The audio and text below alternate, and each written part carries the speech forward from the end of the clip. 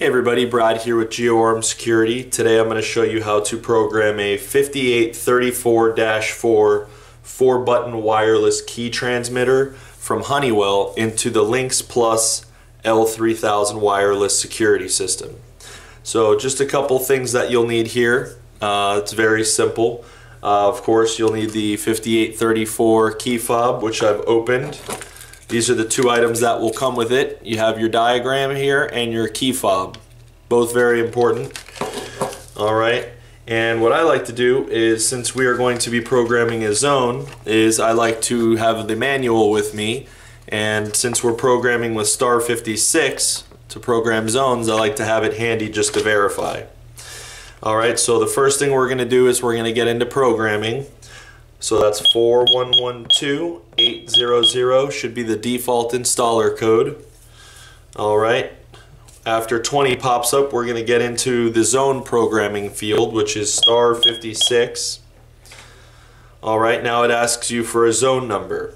One of the most important things to know is that when you're programming a key fob, there's a selected certain amount of zones that you want to use. So you don't want to program a key fob into zone 2 or 3 or 4.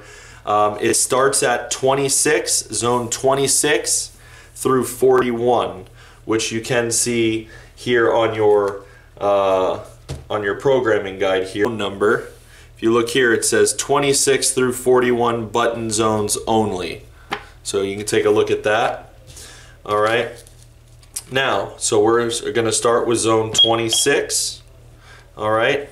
Now we're going to continue to work on zone 26 by entering star. Alright, and you know, sometimes it will pop up with the correct serial number. So the first button we're going to do is the top left button, which is arm away.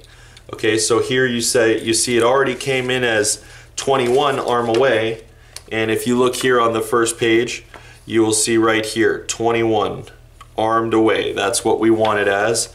So we're going to go ahead and skip over C10 report code. So we don't want this to report. So you can just go ahead and hit 0. Go ahead and hit star.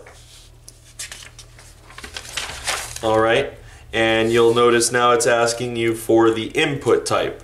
So we want it on 5. The system is smart enough to realize we're programming a key fob.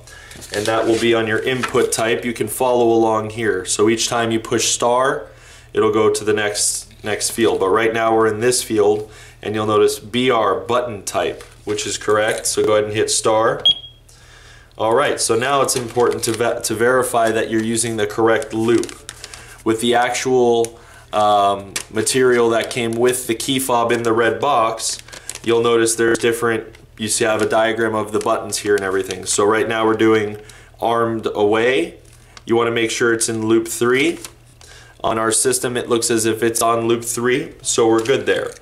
So now we're going to learn this sensor into the device by holding down the button, the arm away button once, releasing, and then holding it again. So simply hold, release, hold.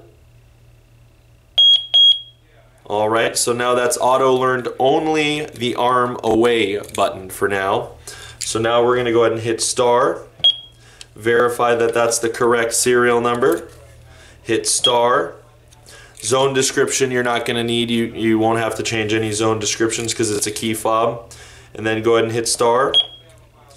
Alright, and now it's moved us to the next zone.